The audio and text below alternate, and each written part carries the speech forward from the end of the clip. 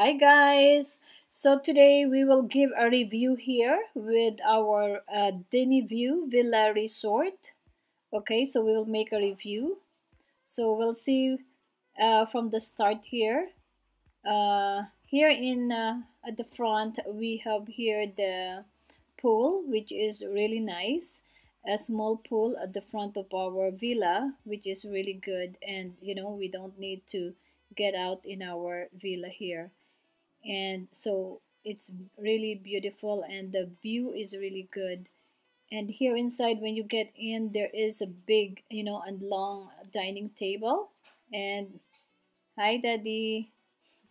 And here in the kitchen you can see we've got all the complete utensils. You know, we have the plates, the coffee maker, blender, the coffee what do you call this, the water warmer, and all this stuff, all these utensils and the glasses and the spoons, all these utensils. Okay, we have a nice kitchen here. It's a roomy kitchen with all this complete stuff in the kitchen. Okay, and then here going out here in this big what they call this, door. Yeah, you can see here going out and going to the reception. The only thing here is that, you know, there is a like a small pond here, which is not really good because it causes sometimes, you know, mosquitoes, right? And then yeah, so yeah, going back here, there is a big dining living room area, and we've got 2 bedrooms here downstairs. This one here is for Anjali and JR, so they got separate bed. So this is the first room here, and we've got another one on the other side, which is the couple's bedroom. Okay, and yeah, their bathroom is nice too. It's clean and good. And going upstairs here, okay, we'll go upstairs here. We also have 2 bedrooms here. This one is the other bedroom, which is also nice, and there is, like, you know, a mosquito net in the bed, which is, it looks good. And their bathroom is also nice and beautiful, clean, with all this. Here in the deck you can see the beautiful view, you know, and they have a nice deck living room area there, a deck, what do you call this, sitting area. There you go. And on the other side is our bedroom. And here, same thing. We've got a nice bedroom here.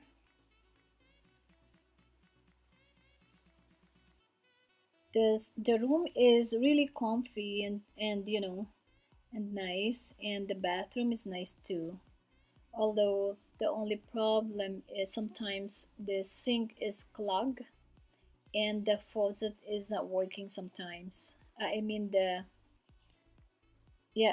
faucet is sometimes broken, so that's the only problem. And what else? Yeah, it should be good then.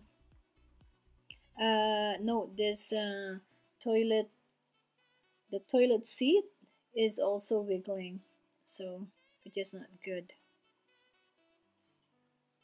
Okay, but so far overall it should be, yeah, the bathroom is nice, it's clean, and they have everything that you know you need. We also have here some you know, bath towels and face towels and linens. Okay, so it should be good.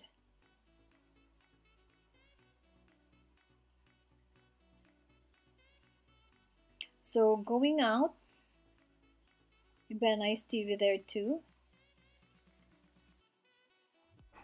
Okay, and going out here, going out in the deck, you can see the